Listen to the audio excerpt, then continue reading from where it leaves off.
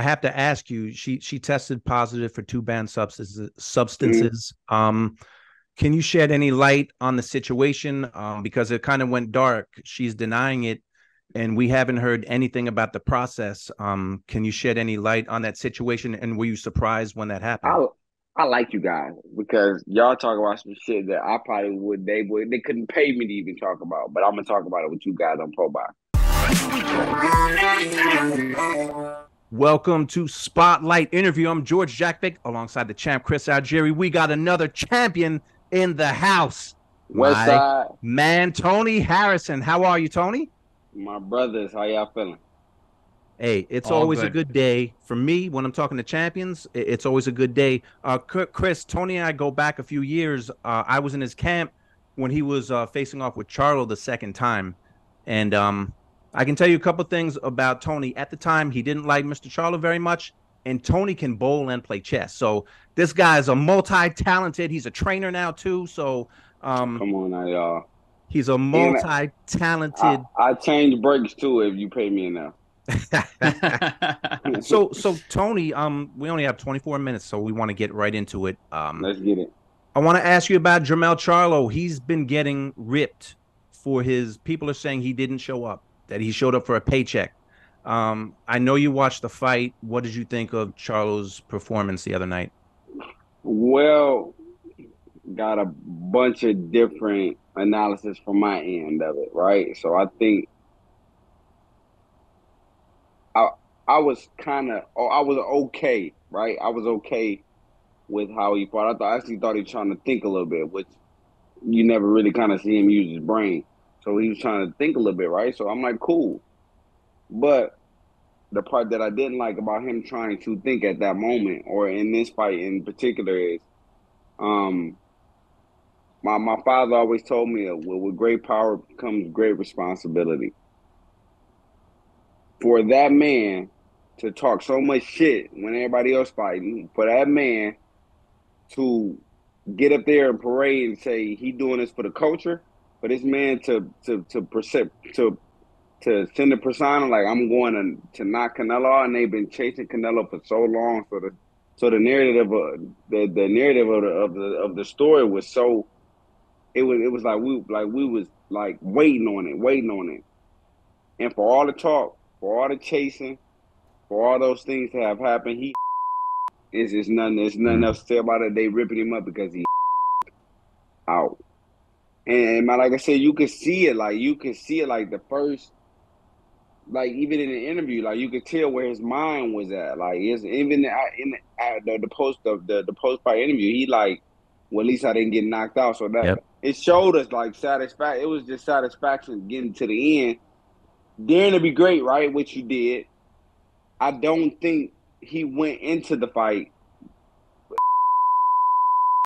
but I think round one, I think Canelo started fast and more viciously than before. So I think like Canelo been business from round one, and then from round one, Charles said like, "Oh shit, I can't really do nothing with this boy. Let me just go ahead and just win this. Let me do my satisfaction victory and just get to the end." I think bad. Yeah, yeah. I ain't the type of guy to tweet about it because that's not my thing. Mm-hmm. But yeah, now I'm gonna interview with Chris. Yeah, bad. And then if somebody asking me, bad. Now, Tony, okay, we understand how you feel about the performance. What were your feelings going into the fight? Obviously, you've been in the ring with the man. You have a very high boxing IQ. In terms of what Charlo brought to the table against Canelo, what were your thoughts going into the fight for his chances and what he could do to be successful against Canelo? I thought he had slim to none chance to win. Mm. Slim to none. Like I said, wasn't my thing to go out there and parade about it or go and tweet about it and make a big thing like, "Oh, Tony going against you," because I'm pretty sure everybody thought that I would. But like for the culture, like I wasn't going against him. Like I didn't go against him. I wasn't even. I was actually going for the culture. Like I wanted the culture to win. Like I wanted us to win. So I didn't want Charlo to lose. Like I wanted him to win. You know what I mean? Like so. But I wasn't rooting for him. I wasn't like at the screen, like screaming, but like, "Let's go, Charlo, come on!" No. But I didn't want you to lose, my brother. I wanted you to win, right? So, but Yeah, I thought he had slim to none chance. Like when everybody talks about boxing IQ, when everybody talks about punching power, I think Canelo's faced everything possible that you could put. Like you could be in the lab putting Jamel Charlo together for this fight. Like and everything you could put together to make the perfect fighter to beat this guy, he's fought already. You know what I mean? Like we heard Charlo said like, yeah, don't underestimate my movement, but he's fought one of the best movers in all boxing. I don't care what weight class in Caleb Plant, and he ended up cutting Mm. the ring off when it's time. You know what I mean? Like it's a square box. It's nowhere to go. So I don't care if you a ballerina in there. It's eventually gonna get cut off, and eventually you're gonna have to fight. So I think punching power, he's fought Kovalev. It's Mhm. it's like you know what I mean. Like so, like Yep. he was like you couldn't put a Charlo together to beat that guy. I thought he had slim to none chance to win, but I was rooting for him to win. I wasn't rooting for him, but I wanted him to win. You know, I was rooting for him too, but I'm a little biased. When I've spent time with fighters, being a producer all these years, I root for them. Like Tony, I've spent some time with you and your family, and your dad, rest in peace. And I'm always rooting for you when you fight. You fought Tszyu back in March. It was a Mm-hmm, tough fight in Australia. mm-hmm, mm-hmm. Tell me a little bit about that fight and Tszyu as an opponent. Is he the goods? Okay. Um. So I think Tim is good. It's good. There's no hating him. I think he's good. Do I think he faced Tony Harrison for me to judge how good he is?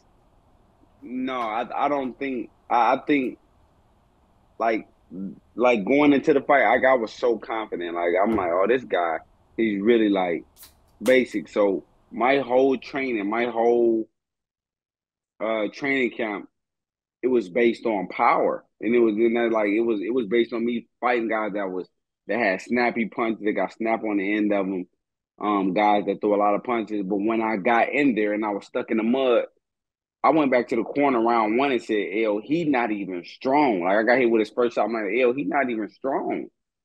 But what we didn't underestimate is he's very reactive and he's kind of fast. Like his Mm. punches coming out very fast. So if I had known that from the beginning, I would have had faster guys coming in. I had faster sparring partners, maybe smaller, and I would have had smaller guys come in and guys that was able to give me more speed to the punches.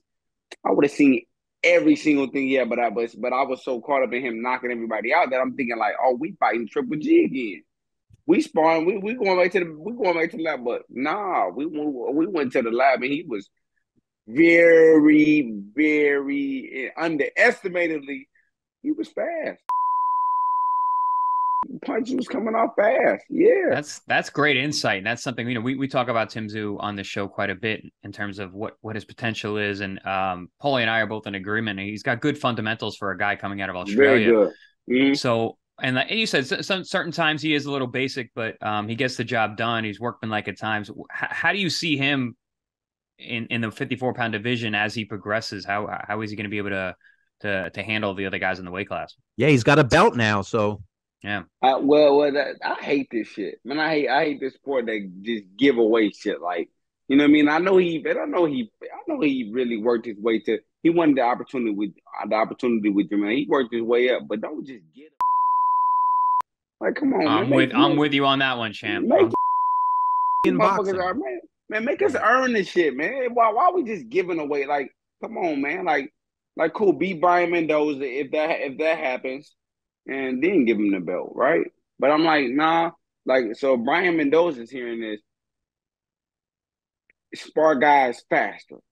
Mm-hmm. Don't spar guys stronger because the power is in the speed. The power is in the shots that you don't see. So get guys that's fast. So get that timing down pat. Bingo. Because physically, like he wasn't like physically like massively like you can feel somebody like when you shake somebody's hand like bam, you're like Yeah. this is strong. Mm-hmm. But it wasn't that. It wasn't the physical strength. But the thing when you see him catching all those quarters and nickels and dimes and he catching all reactively fast, man. He's reactively fast. And I think that's the thing I underestimated. It was the speed part of it. I underestimated his speed, and I brought in more guys for physical strength, power, and it was so. And I'm talking about I did good. Like I did. My camp ended great, one of the great. But then I got into that fight. I'm like, bro, I cannot. I don't understand it. I'm going from spot to spot, and I'm sticking, and I can't. I'm stuck in the mud. But yeah, I thought he did. I thought he did what he was supposed to do against a guy like, you know what I mean. Like, I thought I like him. I like him. I like Yeah. him. I like his team. I like the like they not ducking no wreck. They not ducking no smoke. And I like the kid. And I think he's tough. Man, Talking to Tony. that's one of the worst things to be in a fight, that you prepared for one thing and then you have to deal with another. I've Oh been there. I've been there. man, I've been there a bunch of times, and that's a bad place to be. man, I'm Hold telling that you, thought, Tony. Hold got that you, thought. We're gonna take a got you. quick break. And look, we're trying to get to 100,000 subscribers on ProBox. Look who I'm Get talking to. Look who I'm talking to. here, Champions Tony get Harrison and fucking Chris get here, Algieri. get here, Subscribe to ProBox. We have a lot man, of get new here. faces, new members of the family. Let's take a look.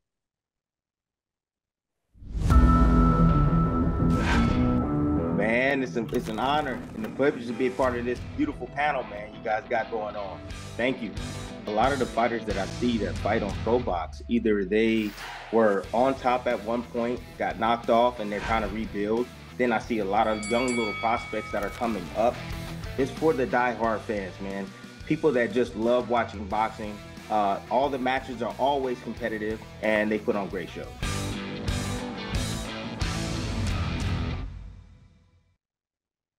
ProBox is the real deal. Wednesday nights, Tony. Every other Wednesday, we have Wednesday night fights on ProBox TV. The next one's October 18th. Bulletproof Brandon Glanton in a big cruiserweight fight against Carlos Bulletproof. Fromenta. That's a wide open cruiserweight division. So It you is. got to check this out. Hey, Tony, you have to subscribe. ProBox TV. Get the app. Subscribe. And this is serious. Tony Harrison does not do interviews. He's on I don't. ProBox TV doing I an don't. interview. You don't see Tony Harrison doing interviews. I Tony, don't. you were They don't talking. pay me enough. You were talking about Tszyu, but I want to talk about you.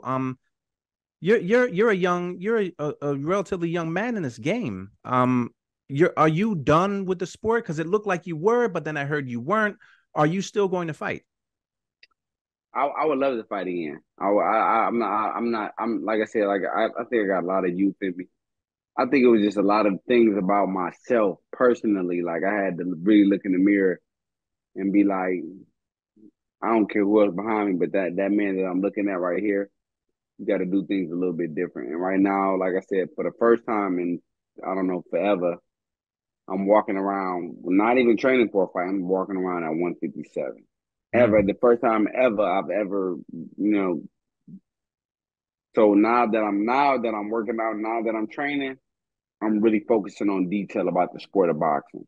You know what I mean? Like a lot of times, I got the skill, but you still got to sharpen the tools up, man. Like if you don't take that razor blade and you don't, like eventually it gets dull. You know what I mean? So every camp that I've had is usually me camping to lose the weight to get back to 154 and not camping to sharpen the tools. So like now that I'm around the weight, I'm just really just sharpening the tools. And like I said, the more they wait to call me maybe for a fight, the more I just keep sharpening the tools. So I'm not even one of the guys that complain about the inactivity. The only thing that makes me go away from the sport is the inactivity. You know what I mean? It ain't wins and losses because that comes with being a competitor.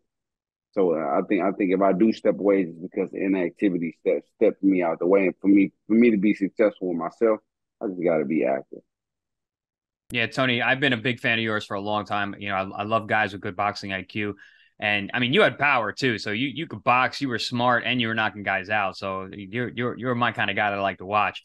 But My guy. also, I your training style, I love what you're doing with the other fighters. I commented on I think it was either one of your posts or Alicia's post, and I'm like, look at Tony, man, he's got perfect technique even when holding pads, because you look like you were catching the punch just perfectly, and look like you were Yeah. throwing a punch.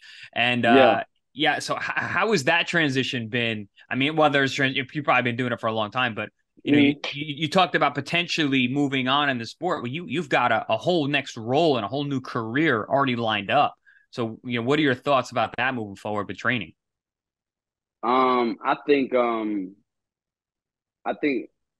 you see me at the table with anybody that understands boxing. You see me at the table with anybody that knows boxing, and I'm talking about we're gonna have a 3 hour conversation. And we're gonna have a 3 hour chess match because I understand the sport just like you do, and I don't care how old you are, right?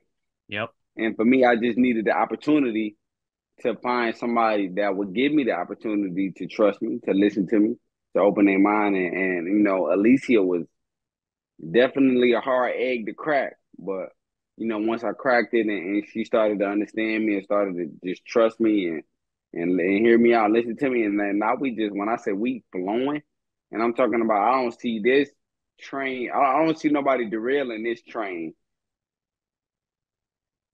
as long as this shit goes on to the end, right? Because she's picking up on everything that I'm giving her. She's picking up on it. Like first, Alycia was just the fighter. Now she's the thinker. She's Yeah. you know what I mean?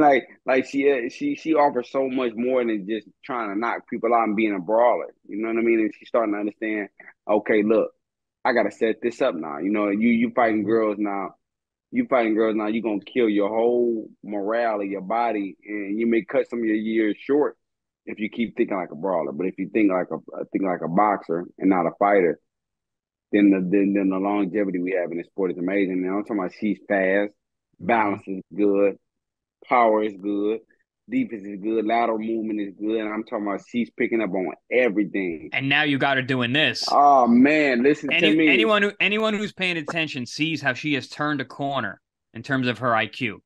Bingo. And that's the thing. Like that's the longevity. So now when I teach her stuff, and I tell her all the time now, like I don't care who you go train with now, you know how to get out of these situations.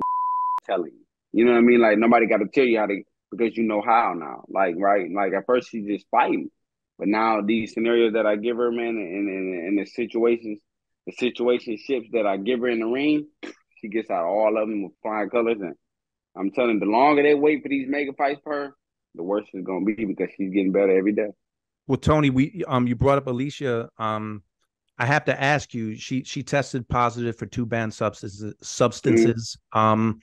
Can you shed any light on the situation? Because it kind of went dark. She's denying it, and we haven't heard anything about the process. Can you shed any light on that situation? And were you surprised when that happened? I like you guys because y'all talk about some shit that I probably they couldn't pay me to even talk about, but I'm gonna talk about it with you guys on ProBox. Y'all. Yeah, so yeah, the test hit me by surprise just as it hit. So when you guys heard it that she had tested positive, it was the same time I heard it. You know what I mean? Like, and let me tell y'all this about AB. If y'all don't know AB, AB is a health freak. She is avocado. She like, oh, there's too much salt. No, don't get that salt. Get the Himalayan salt. No, don't use that. Use avocado oil. No, like AB is literally the health freak. Like she wouldn't put anything in her body without it being nutritious to her soul. You know what I mean? Like that woman wouldn't take anything. You know what I mean? But I think for maybe other fighters, maybe for other managers or promoters, they want to find a loophole in somebody that's doing something good, right? And even though it did to like it's nobody's else, it's nobody else's fault but hers, I'm guessing. You know what I mean? Like can't nobody say you took some or you know what I mean? Can't nobody put nothing in your system, right? So it must have been something that you did. So nobody can really you can't blame nobody else for how they treating you now. You can't blame people for how they reacting to you now, right? Because you gave them that by whatever they found something in your system. But I'm like, she's doing everything. Like she's jumping over hurdles, man, to try to circle back and paying money to lawyers, paying money to private investigators, like doing like, and she's spending thousands and thousands of dollars to try to get people that's gonna to try to clear her name to convince people of the truth. But once again, I tell her like, look, I know the people around you know, like real athletes know, like when you beat Michaela and you have Vada, did you drop dirty? Nah. Anytime other than that, have you ever dropped tested when they test you for big fights, or do you? No, you don't. So I'm like, now you trying to spend money to convince people of the truth, and you're never gonna do that because it no matter if you take 20 lie detector tests in front of the whole world on CNN, guess what they're gonna say? Well, she still tested dirty. We don't care. We don't care what the outcome was. She tested dirty, and I'm telling them like, you gotta like sometimes when you keep trying to tell people the truth, it sounds like a lie, and I'm like, just let believe what they're gonna believe. I know the kind of fighter you is.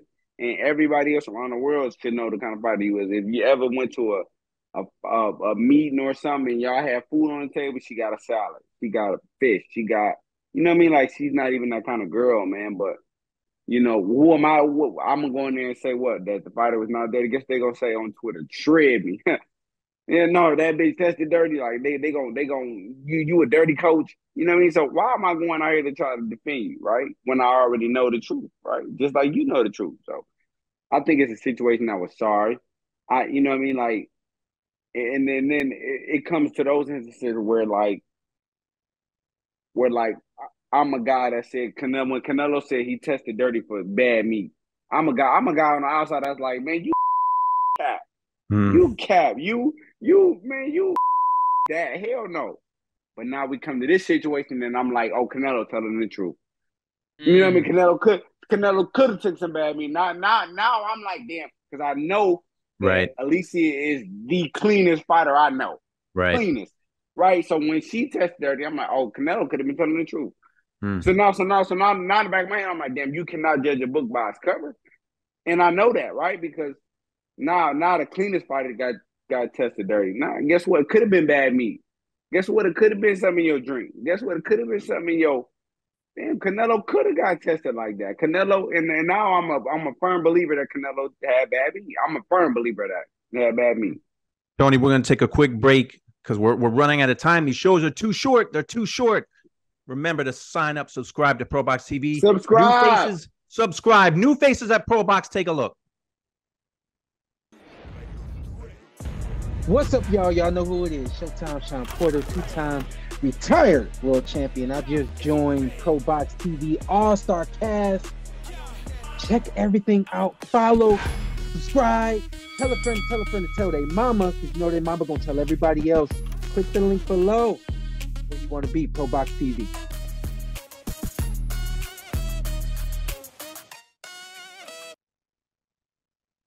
We got about a minute left with Tony Harrison, which is not enough time, Chris. Chris, we need more time. We need more time. We need more time with Tony. We got to get something going with that chess situation. I think bringing Tony back is a good idea. Let's do that. Hey, well, Chris, I said off air that I was in his camp for a few days, and this guy can play chess and bowl. And when he plays chess, it's the most trash talking I've ever heard in a chess match. Like, Tony, if you had a YouTube channel playing chess, I guarantee you people would watch. The world needs to see that. Look. I'm not really that internet savvy or that socially savvy. So if you create one for me, you create a page for me, I promise you I'll start doing it. Hey, well, Chris, you got here today, so you're savvy enough, and we'll figure something out. Yeah, he just launched a challenge. See, you Tony, figure out how to make that YouTube channel for me, and I'm gonna do that. I'm gonna stream that every day. We'll get you popping. You'll be good. I have your number, Tony, so you know I'm gonna do it. Please. That man's got 2 Emmys behind him. He's got 2 Emmys behind him. He'll hook you up. Well, guess what? He about to have 3 because once I get on there. All right, guys, we are out of time. Tony, you got to come back. You got to come back on ProBox. It was great talking to you. ProBox TV is your boxing channel.